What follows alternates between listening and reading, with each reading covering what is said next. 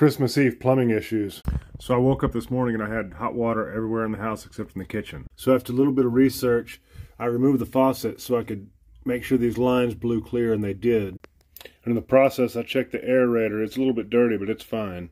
And then I had to take the faucet out again to go ahead and get to the set screw to take this handle out and check the cartridge inside, which also turned out to be fine. But the whole thing's like only been used for a little bit over a year, so it should be.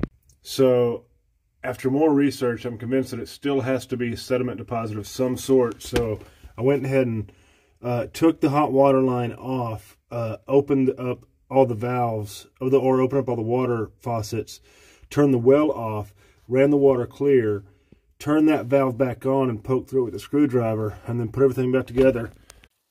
And now we're golden. Got cold water, got hot water. So definitely mineral sediment deposits. But it took all day.